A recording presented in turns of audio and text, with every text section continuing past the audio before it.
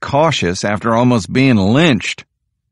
A man came down the steps of the First Methodist Church, looking as if he had been waiting for us. I recognized him. Byram Cheney, a teacher at the grammar school.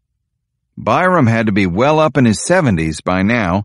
I had thought of him as elderly years ago when he was teaching me how to turn fractions into decimals. "Evening, Jacob," he said. "Ben?" Jacob turned toward the streetlight to roll a cigarette. "I hope Byram didn't startle you, Ben," he said. "Glad you could join us this evening, Ben," Byram said. "I think getting a first-hand look at things will be worthwhile for you. Jacob spoke up for you." Suddenly I realized that Byram Cheney had, in fact, been waiting for us. I turned to Jacob to find out why. "I hadn't told him yet," Jacob said to Byram. "Told me what?" "You had best go on and tell him," said Byram. "We'll be to Scully's in a minute." I knew Scully as a man who owned a kitchen farm on the road south of town. Everybody who didn't have his own garden went to Scully's for whatever vegetables were in season. "What's going on here, Jacob?" "Calm down, Ben. We're just going to a little meeting. Me and Byram thought it might be a good idea if you came along. I did speak up for you." "What kind of a meeting?" "Just friends and neighbors," he said. "Keep your mind open." "Pretty much half the people in town," put in Byram. "But they don't like to be seen by outsiders," said Jacob. "That's why you'll have to wear this." From his knapsack he pulled a white towel. Then I realized it wasn't a towel at all. It was a pointed white hood with 2 holes cut for eyes. I stopped dead in my tracks. "A Klan meeting?" I said. "Keep your voice down, Ben," Jacob said. "We're standing right here beside you. We can hear." "You must be insane," I said. "I'm not going to any Klan meeting. Don't you know it's illegal? The Klan's been outlawed for years." "Tell the sheriff," said Jacob. "He's a member." As soon as I got over my shock at finding that my old best friend was a Ku Klux Klansman, I knew Cheney was right. I had to go along. This was exactly the kind of information Theodore Roosevelt had sent me down here to uncover. Chapter 77.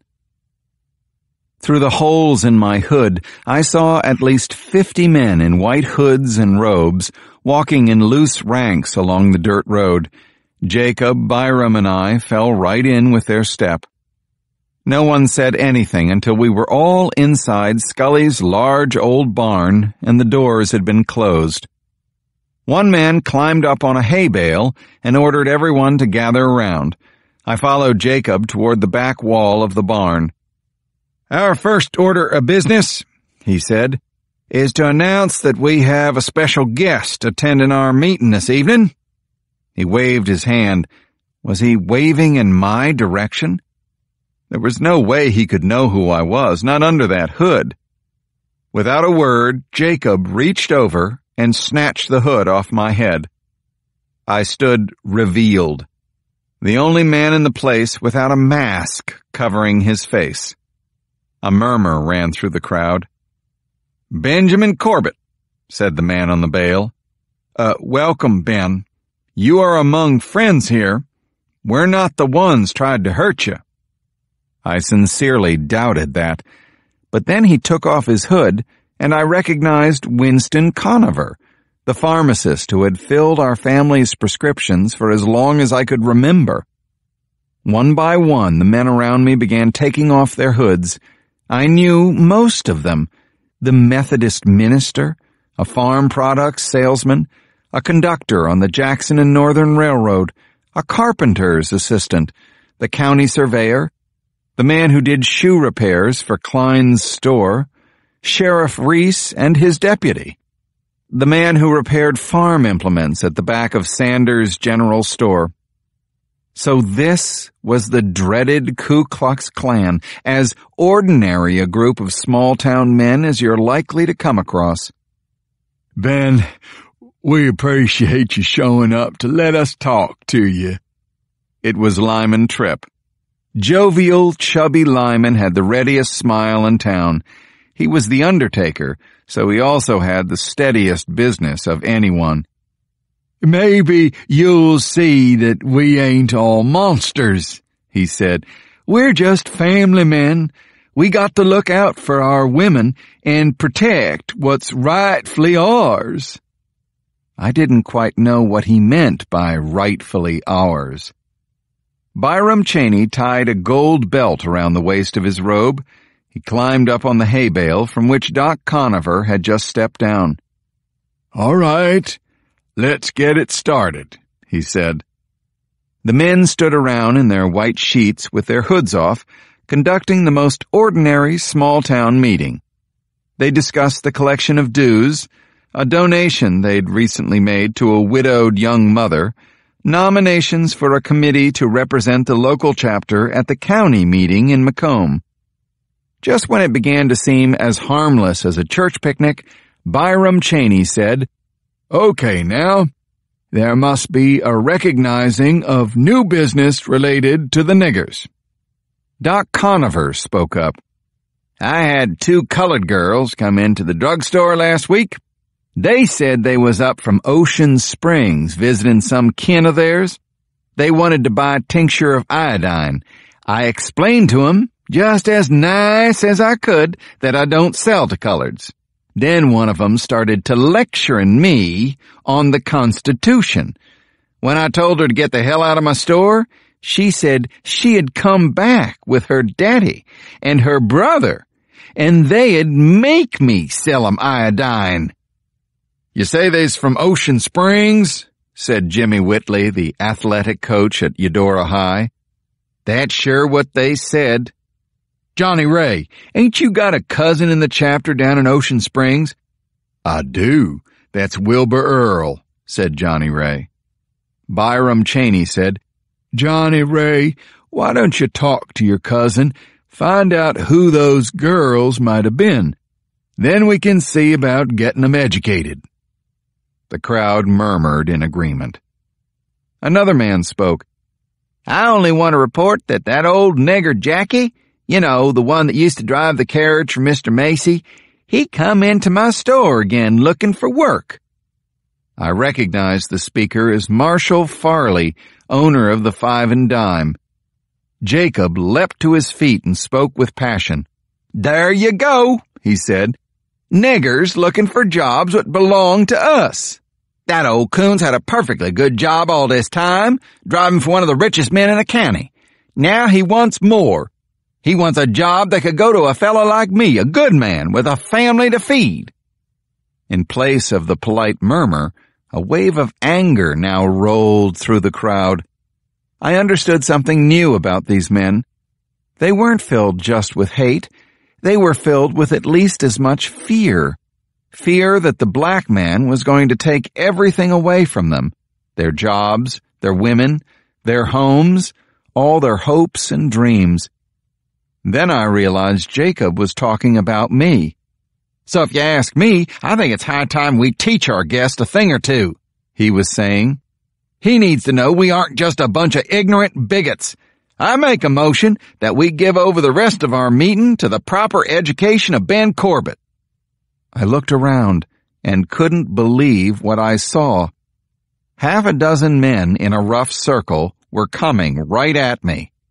Then they were upon me, and they had me trapped for sure. Chapter 78.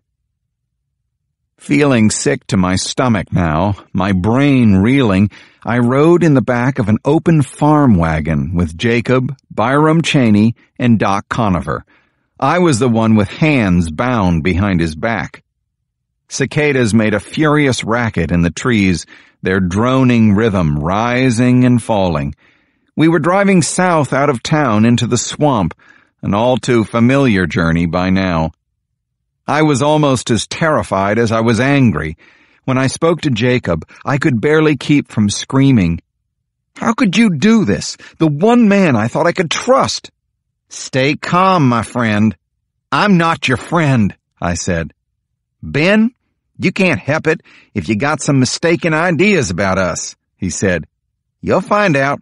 We're nobody to be scared of. We're fair-minded fellas like you. I just ask you to keep an open mind. By going to the swamp to watch you lynch another black man? I said stay calm. After a time we came into a clearing. I could have sworn this was the place where somebody hanged me, where I almost died, but it was a different spot altogether. Two men in white robes stood near a crude wooden platform. Between them, they held a man in place with a rope around his neck. His face was turned away from me. Let's go closer, Jacob said. This is close enough, I said. But it wasn't my decision to make. Byram Cheney lifted his reins and drove the wagon into the clearing for a better view of the murder. Slowly the man on the platform turned to face the crowd. He was a small man, frightened, pathetic. On his nose he wore gold-rimmed spectacles. The man was white. Chapter 79. His name is Eli Weinberg, Byram Cheney told me in confidential tones. He's a crooked little Jew from Nolans. He talked 3 different widow ladies out of $1,000 each. He was selling deeds to some non-existent property he said was down in Metairie. And he would have got away with all that money, Jacob said. But the fellas found him yesterday, hiding in the outhouse at the Macomb Depot. Eli Weinberg decided to speak up for himself. Those are valid deeds, gentlemen, he said in a quavery voice. What are you doing? I said. You can't hang him. He might be telling the truth. I felt my whole body shaking. Why don't you look into what he says? We did look into it, said Doc Conover. We got word from our brothers that he's been fast-talking his way into towns all over this part of the country. So have him arrested, I said. This is better, Conover said. We get the job done, no waiting, no money wasted on lawyers and trials and such, and we let them other Jews know they better think twice before coming to your door to steal from the likes of us. The likes of you? I said. Hell, you're all murderers! Eli Weinberg heard my voice. He twisted around in the hands of his captors to see who might have spoken in his defense. Murderers? Yes, that man's right. You are all murderers. Jacob said, You're missing the point, Ben. The Klan is here to fight against all injustice. We're not here just to educate niggers. We're here to educate anyone who needs educating. I narrowed my eyes and shook my head. You're crazy, Jacob. You and your friends are just a bunch of crazy killers. Eli Weinberg shouted out, Listen to him. He's right. You're all crazy killers. Those were the last words he spoke. Someone jerked hard on the rope, and Eli Weinberg's body flew into the air. His cheeks inflated, his eyes bugged in their sockets, his face turned an awful dark crimson, then slowly faded to gray. Vomit spilled from his mouth. His body jerked and trembled horribly. Within seconds, he was dead. A few seconds after that, the brilliant flash of Scooter Willem's camera illuminated the dark night. Chapter 80. The hangman's bowie knife made quick work of the rope. They let Eli Weinberg's body fall to the ground with a thud. I had seen ailing farm animals put down with more respect. You reckon we ought to bury him? A man said. Leave him where he lies, said Cheney. He said he had a son in Baton Rouge. We'll get word to our brothers down there. The son can come fetch him. Jews are supposed to be buried before sundown on the day they died, I said. It figures you would know all about Jews, said Doc Conover. Cheney climbed aboard the wagon